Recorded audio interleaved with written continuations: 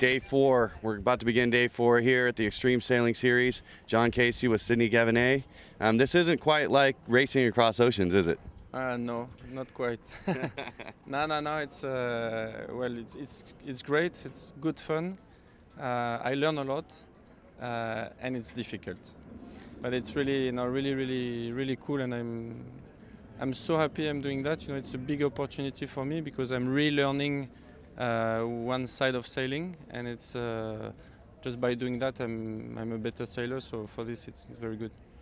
Of course, you're no stranger to multi-hulls with all the long distance stuff you've been doing, but the teamwork is a little bit different here on these boats. Can you explain a little bit how you guys have been running your teamwork on the boat? Well, it was about first to build a team. I'm sailing on Oman Air, and Oman Air is part of Oman Sail, which is an organization in Oman. And one of the ideas of Oman Sail is to promote Oman for tourism, but also to integrate the Omanis. So they build a group of people, a group of sailors. So when I got on the boat, I knew that I was sailing with Nasser, who's sitting over there, the barman. And then we had to find 2 persons to come between us. And so then I didn't want another French, just to make sure that by communication we would not isolate Nasser. Yes. So then I went with David Carr, English, who did sail with Oman Sail before, but I didn't know him. And then I took Kinley Fowler, who was sailing with Torvar Mirski, who was sailing on the second boat of Oman Sail. On the wave, yeah. On the wave, yeah. And that's how we built the team. But we are all new in our position. Even David Carr is new in the trimming position. He was a barman, and it's the way I built this team was I thought we could connect well together, which happens sometimes. It did happen in Istanbul. But it's a big process to connect all the people. It's very high level fleet. The good boats are becoming even better. So it's getting I think it's getting almost more difficult to penetrate the top 5 of the fleet. But it's this side of the job is very interesting. To do your own job.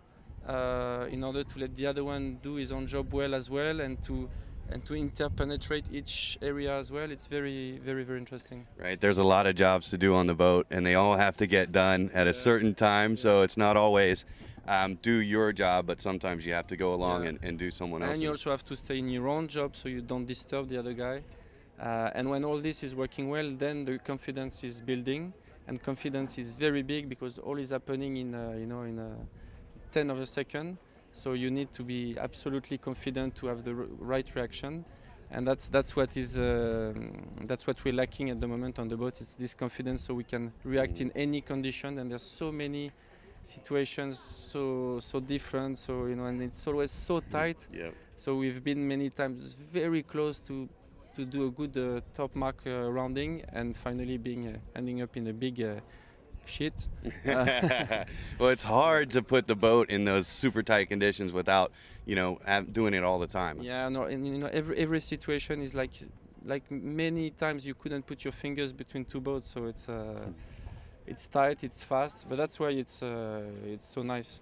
Your partnership with Oman doesn't stop here. You do a lot more. As far as I know, no.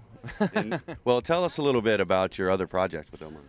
Well, it's just at the moment it's just a project. It's not official, but I can still speak about it as a project.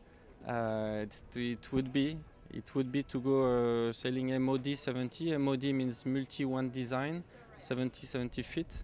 So it's a new class, starting by a Swiss guy, and I saw the boat. It's pretty good. They are very simple. It's really one design. Everything from the sails to the hull to the ropes. When you buy the boat with the ropes and the cover, Spectra cover, exactly at the same place. So it's absolute one design, like if you would buy a hobby cat. And the circuit is a round Europe circuit every year, a transatlantic every year. The first transatlantic will be New York to Brest in France. with a prologue in Newport. So I think it's great to bring the multi-hulls to the Americans, especially Newport, because Newport is one center of sailing in the US, and it will show. It's a very different sailing you have in America. We have sailing with sponsors. You have sailing with owners. Yes. And many of them are in Newport. So it will be great to bring this fleet in Newport to show. Could be good to inspire some of the owners to join this fleet. And then every 3 years there's a round the world race, round the world tour. Really? Which is around the world, but through the canal Suez and Panama. And with a bit like the Volvo, you know, with inshore races in every stop, and then a leg. It looks like we're going to have more of this stuff, you know, the bigger boats, but it's great to have you guys come over to the States and show us, because we really need that help over here with the multi-hulls and just sailing in general, and how they're great billboards, you know, great marketing tools, and we need to start to understand that. And we need Americans to join as well to make it more bounding. And it's now that the America's Cup is also on multi-hull, I think it's the timing is finally good to join to make one world of sailing instead of different world. I agree. Well, good luck today. Great interview. Thank you very much for your time. All right. Oman Air, Sydney, GAVIGNET.